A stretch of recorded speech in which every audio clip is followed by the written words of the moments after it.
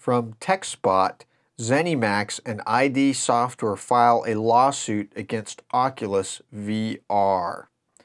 ZeniMax publicly called out Oculus VR earlier this month with claims that the former employee and gaming icon John Carmack stole intellectual property that was ultimately used to help develop the Oculus Rift virtual reality headset and help hire away several former employees with confidential and proprietary knowledge of ZeniMax and virtual reality to come work for Oculus VR.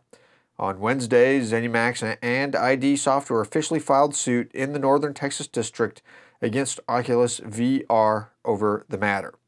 So specifically, they're accusing Oculus of misappropriation of trade secrets, copyright infringement, breach of contract, unfair competition, unjust enrichment, trademark infringement, and false designation after having signed contracts preventing them from doing so.